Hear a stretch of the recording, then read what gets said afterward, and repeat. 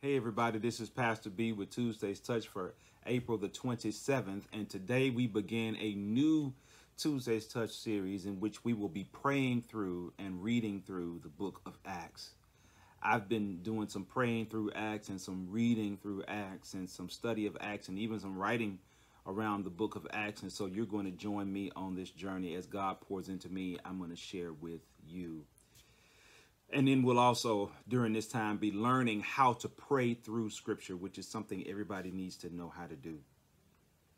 The book of Acts is the second part of a two-book set. The first volume of the two-book set is the Gospel of Luke. And then the same writer, after he concludes Luke, then begins to write the book of Acts. And the formal name of the book is the Acts of the Apostles.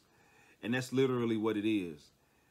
The Acts of the Apostles, or the book of Acts, records the activity of the disciples after Jesus has left this life. He's taught them, he's prayed for them, he's poured into them, he's witnessed for them, he's shared with them, he's even modeled for them as he washed their feet and as he stood up to the Pharisees and Sadducees and gave his life. He modeled for them what it meant to be faithful. And now that he is gone, it's time for them to act. And God expects the same thing from you and I.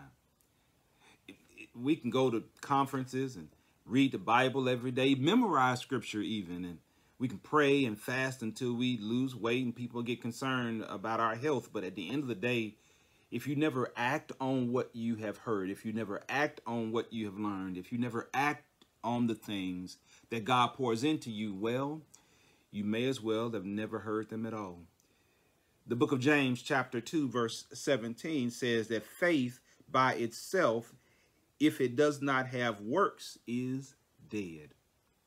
In other words, you can say you believe, you can talk the talk of a Christian, but if you don't live any of that out, if you don't act that out, you won't be blessed. And also those around you will not be blessed in the way that God wants them blessed.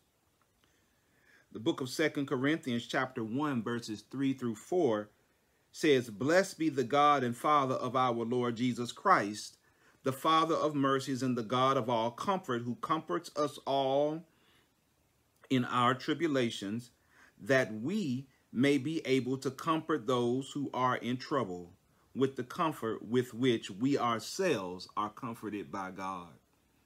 In other words, God comforts us, God pours into us, God speaks to us, God gives to us, God shares with us, so that we can do the same thing for other people.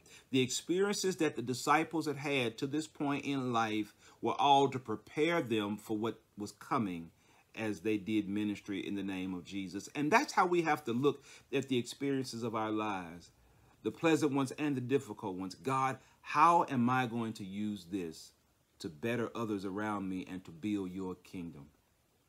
Now, as I said, as we move through the book of Acts, we're going to be praying through the book of Acts. And so what that means is that as we encounter particular scenarios and situations and stories in Acts, we will lift from those stories a prayer that we will pray over ourselves today or in our present day. And so the first prayer that we will pray out of the book of Acts is a prayer that encompasses the whole purpose and point of the entire book. If the point of this book is to display the acts of the apostles, well, we're going to pray a prayer that kind of centers from that now. Let's pray.